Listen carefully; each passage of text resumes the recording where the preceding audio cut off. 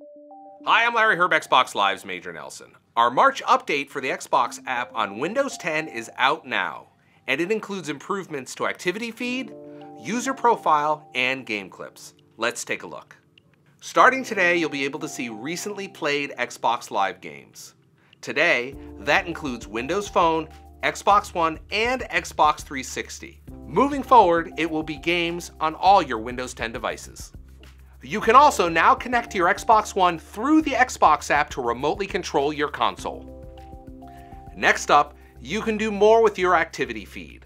Starting today, you can now like comments on your activity feed or delete posts.